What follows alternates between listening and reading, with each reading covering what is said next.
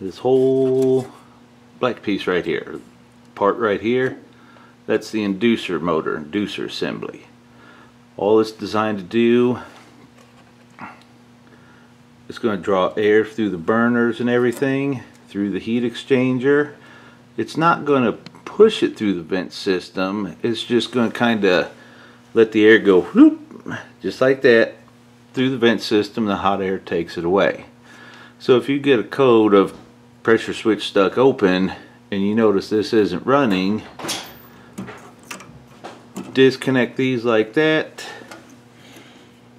put your meter leads here, and ohm out and see what's going on, whether that motor is good or not.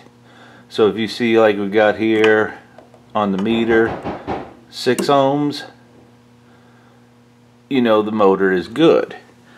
What you can check here is if you've got power coming in here. This is a 110 volt or 120 volt item here. Put your meter to voltage, just like this.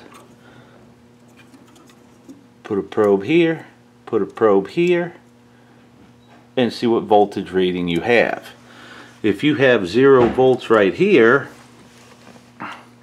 don't assume that the board is bad, because those wires come through here.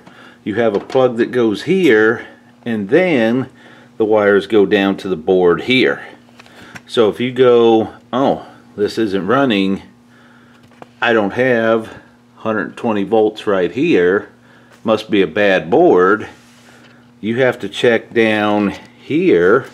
Let's see if I can get it zoomed in at the plug connection right here at the board, because if this plug goes bad or any other plug goes bad, you won't have power, but you can have a good circuit board. You trace it out on where the wires go, test right here, you know, depending on which is hot and neutral, and that'll tell you if the board is bad because it's not sending out the power. Now if you get to where you ohm the motor out here and it says OL, then you know for sure the inducer motor has gone bad. But do not forget to check for that 120 volts being supplied to the motor. If this went bad and took out the relay on the circuit board down here, you'd essentially have 2 bad parts, because this isn't sending power and that has an open winding where it will not work. So hopefully that'll give you some good information on troubleshooting. Remember to subscribe to my channel.